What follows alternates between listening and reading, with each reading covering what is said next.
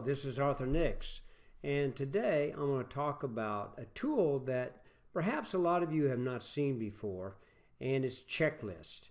And checklist in any type of an estimating workflow is important, and I've heard a lot of people say, well, I can't get the estimators to do that. And I said, well, that's because you probably don't have a checklist that they're required to go through. And checklists are very important. It's a good way to conform the estimating process.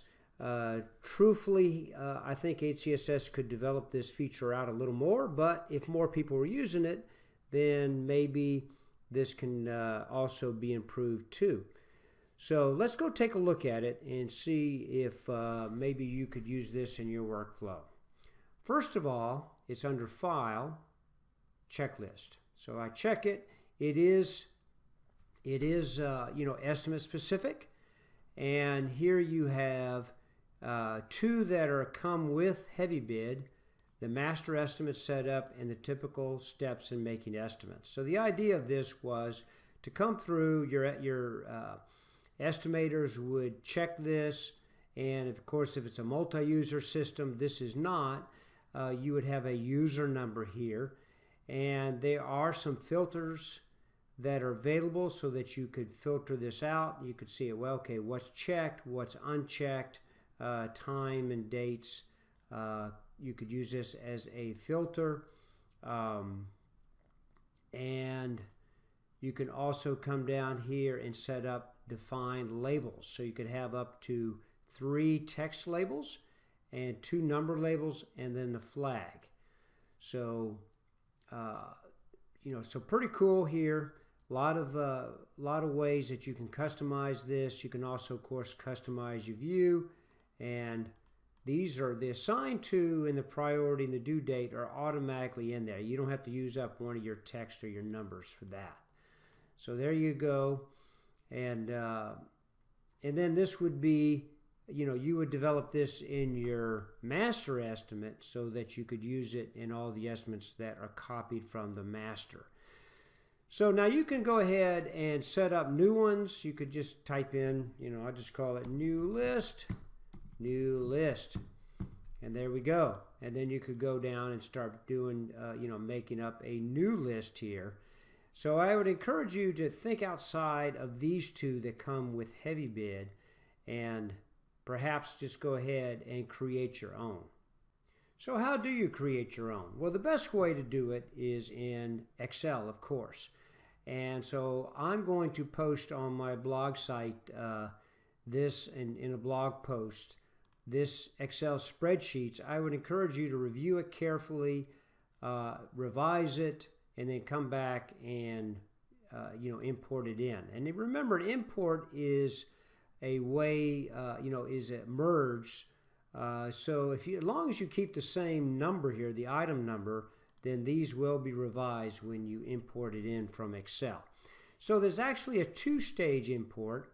You first bring in the checklist code, and then you bring in the checklist items. If you've never done an import in from Excel in HeavyBid, it's pretty easy.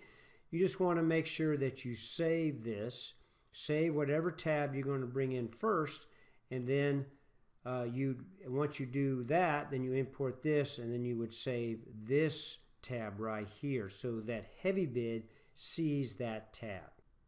So let's go and import this in. So first thing I'm going to do is get out of here, exit that. I'm going to go to Exchange, Excel, Database. I'm going to come here. You see that it is estimate specific because it's in this first section, not my system-wide data. I'm going to check on checklist right now. Now that's to be the category. These will be the items. So I have to do this first before I can do that. I just click OK. I go ahead and browse out, and I put this on my desktop.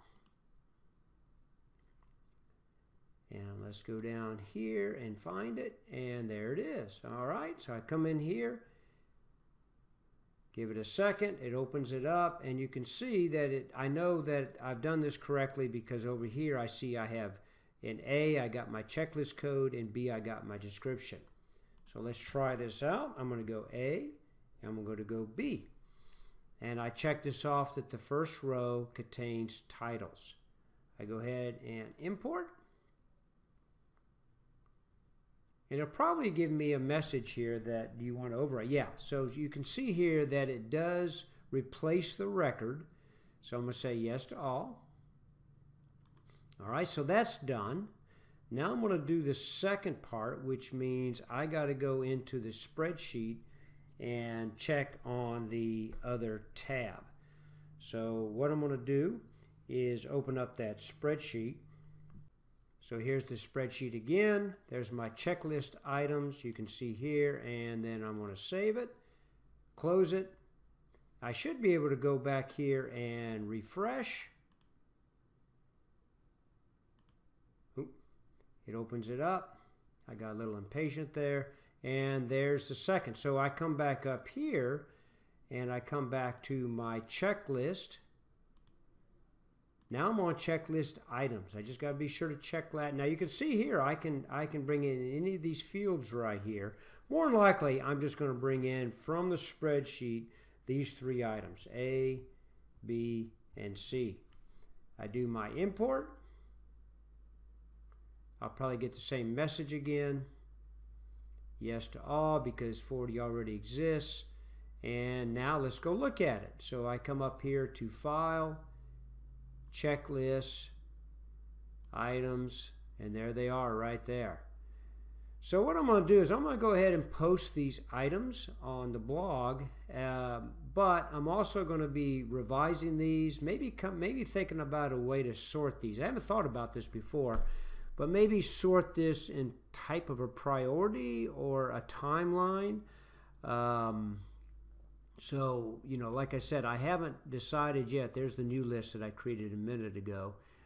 Here's some steps that I did where you can, if you win, if you are awarded or low bidder, then you can come through this checklist, kind of like conforming the estimate type of a checklist. But what I do, I just encourage you to take the spreadsheet, go through it item by item, and really come up with your own list. And I'll continue to work on this list also and maybe get some ideas from you all. And we can come up with a really good checklist that you will use you know, with your workflow in HeavyBid. So I'd encourage you to take a look at checklist, really incorporate this into your workflow, you know, make it more of a tool, maybe, you know, that's not onerous or bothersome, but one that you could really use. Again, this is Arthur Nix with EWKS. I'm a HeavyBid contract trainer, and if you're interested in me coming into your office and doing a training or looking at your estimating workflow, then certainly please contact me.